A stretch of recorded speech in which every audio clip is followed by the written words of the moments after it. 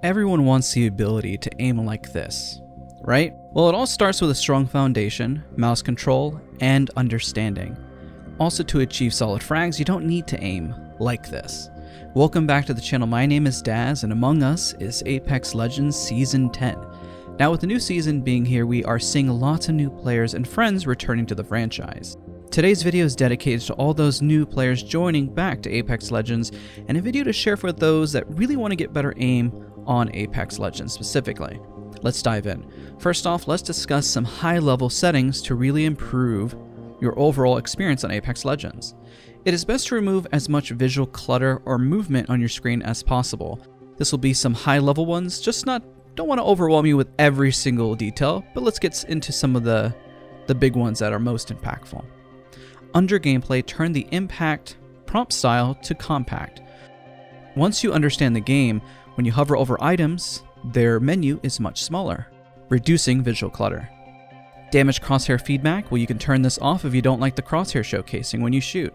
When you're practicing at aim lab or aim trainers, you don't necessarily have this crosshair feedback, and this can be visually overwhelming for some. Now, one to add back in, perhaps if you would like, is performance display. When getting used to the game, it can be helpful on your latency and frame rate to know what your performance is at. Now, under video settings, set sprint view shake and switch this to minimum. This will reduce that shake that you're experiencing when you're running. The FOV ability scaling, when you stem as Octane or use your ultimate as Bloodhound, it changes your field of view. Turn this on or off depending on your preference. This can throw off your aim, especially for new players when your FOV changes mid-fight. Also, speaking of field of view, adjust your FOV now since the default's at a lower one if you're a new player returning to Apex Legends. Most recommend 110 FOV to see around you initially and adjust based on your comfort level. Now, ideally for graphics, the more you drop, the better, but if you prefer the crispiness of the graphics, the model detail, texture filtering, and texture budget, you may want to keep higher if you want improved graphics. Everything else can be dropped. The three mentioned above also have the highest impact on your frame rate. NVIDIA Reflex is also a plus for keeping latency low from your inputs. Alright, now we got some of the high-level settings out of the way. We're going to discuss strictly improving your mouse aim and control.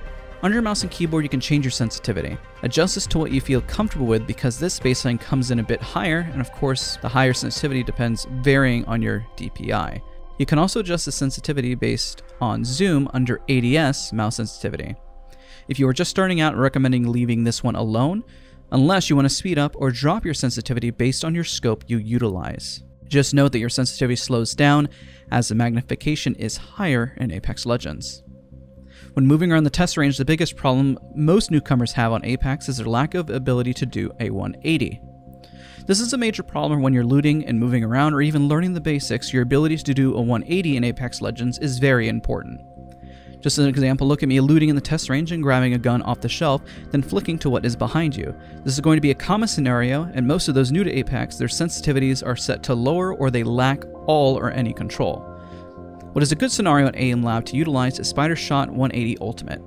If you're new to Apex Legends, Aim Lab is an easy conversion settings you can use in Aim Lab to throw in Apex or vice versa.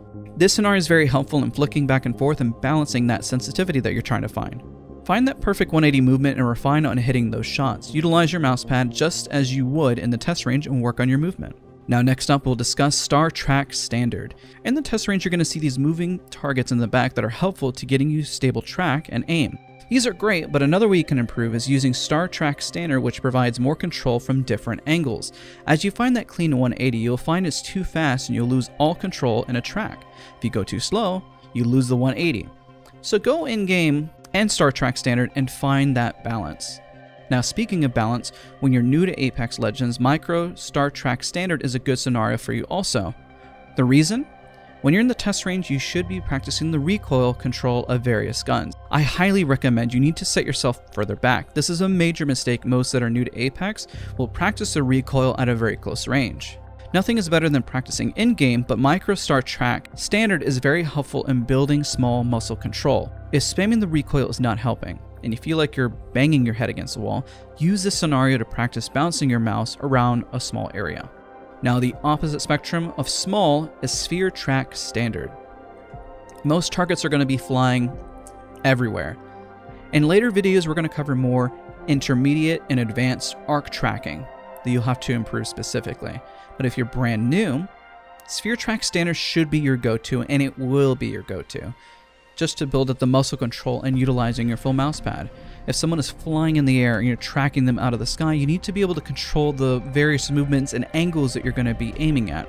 Work on trying not to lift your mouse and utilizing the furthest parts of your mouse pad. Get comfortable with these weird angles, because remember, you may be looting and then you have to flick to a spot and then you have to continuously track in different ranges of motion. Now, with everyone new to Apex Legends, I cannot stress enough positioning. You need to always have the high ground. This is where we'll utilize below track standard. This can be a really awkward angle to aim at if you're new to first-person shooters. Now, why is high ground important? If someone is on the low ground, it makes it much easier to hit them with grenades, but also it's easier for you to hide and duck and weave from cover compared to the low ground. If you're fighting from a low ground position, you are immediately at a disadvantage. Keep the advantage though by keeping your aim sharp from above. Use this scenario to help clean out the aim. One major mistake I see from newcomers on Apex Legends is they'll have height, but because they feel uncomfortable shooting from height, they'll drop on equal footing to try to land their shots.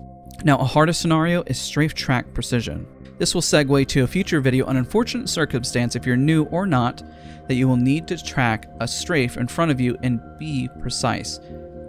This is what you will run into on the daily in Apex Legends. Everyone is strafing in front of you, spamming left and right, but do not panic. If this is one you struggle with and you realize your sense is too high, go back to a prior scenario on the list and find the balance of your sensitivity.